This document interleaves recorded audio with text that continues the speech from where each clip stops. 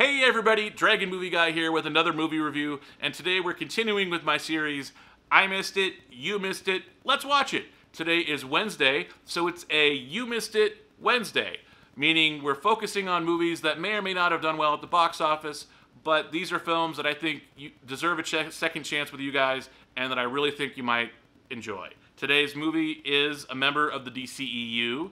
It is a film that's in 3D. We're talking about Zachary Levi as Shazam, which came out last year in 2019. And the reason why this is a You Missed It Wednesday, and why I think you guys may or may not have seen it, is because it only made $140 million here in the US and $365 million worldwide, which sounds like a lot of money, but in the superhero world, especially if you're talking Marvel and DC, especially if you're talking the DCEU, which is all the Justice League characters, which is Superman, Batman, Wonder Woman, for a film in that oeuvre, in that galaxy of Justice League level characters, for a title character like Shazam to only make $140 million in the US and $53 million opening weekend says that a lot of people did not go to the theaters to watch this film. Zachary Levi was in the show Chuck on NBC years ago. He was also in the Marvel Cinematic Universe as one of the Warriors 3 in the Thor movies. Mark Strong is seemingly the bad guy du jour in low-budget sci-fi superhero movies. He was the bad guy in the Kick-Ass franchise. Asher Angel plays Billy Batson, who is the human form of Shazam. And oddly, Adam Brody from the OC is in this movie as well as Djimon Hounsou. So this is a good cast. It's an interesting cast. It's a very eclectic cast. It is a really good movie, and I'm going to watch this movie in 3D. So I just finished watching Shazam in 3D, and I forgot how good a film this actually is. And it's not a perfect film, but it is perfectly nailing the relationship and the family that the kids in this film build.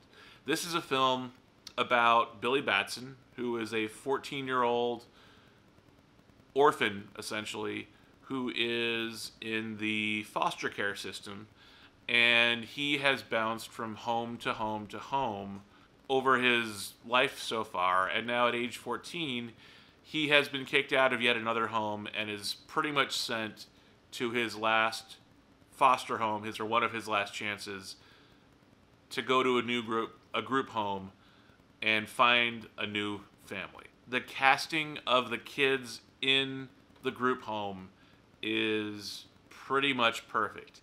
The relationship between the kids and the relationship between the cast members of this film, of varying ages, varying races, varying backgrounds, varying character types, the relationships between these kids is really what drives this film, and is really what the filmmakers nailed in this film, in Shazam.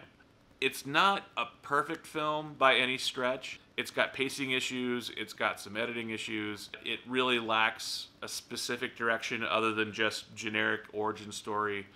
And the CGI is okay. I think they did a pretty good job for what budget they had, and kind of lacking a specific direction.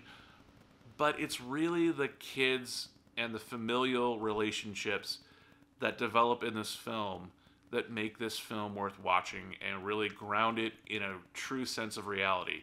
In the same way that Spider-Man, Far From Home, and Homecoming ground the Marvel Cinematic Universe, Shazam does a pretty good job of grounding the DCEU in a certain reality that the rest of the DCEU really lacks, and a certain humanity, quite honestly, that most of the rest of the DCEU lacks.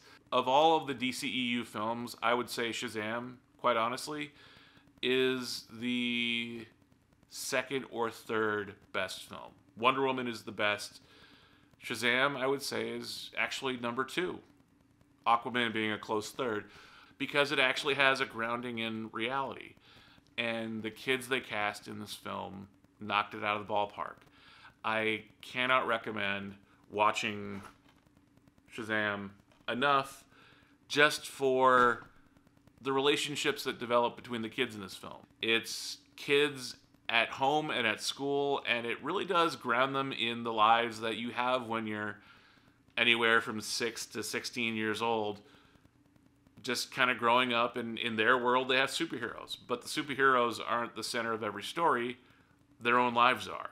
And that's where I think the filmmakers did a really good job in this film. If you really were interested in picking up a copy of Shazam, I'm a member of Amazon Associates, and if you wanted to help support this channel, you could absolutely do so by ordering Shazam by clicking on the link below in the description bar and getting a copy for yourself to watch at home. Also, if you like the quality of the video on this channel, please be sure to click on this link up here to check out the unboxing video for the Canon M50. It also has a side-by-side video comparison of the Canon M50 and my iPhone. And if you click on the link below in the description bar, you can pick up a Canon M50 for yourself if you like. And support this channel. Anyway, hope you guys have liked this video. Please be sure to like, subscribe, and share this video, and be sure to comment down below. Tell me if you guys liked Shazam, the movie, and also tell me where do you rank Shazam in the DCEU? I have it as the second best movie in the DCEU by far. Tell me what is your ranking for the DCEU in terms of best to worst movies, and where do you have Shazam on that list? Anyway, leave your answers in the comment section down below. I've been Dragon Movie Guy. Have a great day, everybody. I'll see you next time. See ya.